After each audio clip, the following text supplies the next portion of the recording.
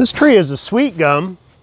Sweet gum is not native to the mountains. Here in the mountains, sweet gum is planted as an ornamental tree. If you head southeast of here, you'll pick up sweet gum pretty quickly. It makes its way into the middle Piedmont, and it's a very, very common tree on the coastal plain. Sweet gum you can find on a lot of sites, especially anything disturbed, but naturally it's sort of a moist site species. If it were summertime, we would have incredibly easy to identify leaves.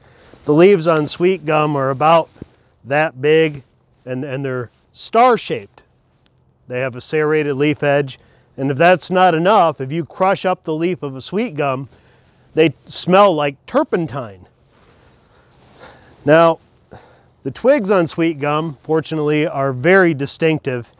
Fast-growing trees will develop obvious corky wings growing out of lenticels along the twig. So it's obvious cork on fast-growing twigs.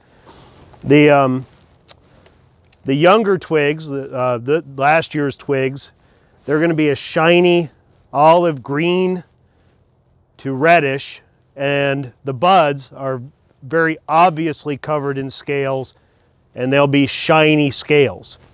Flowers on sweet gum, while they are unique and quite distinctive, they're not terribly showy.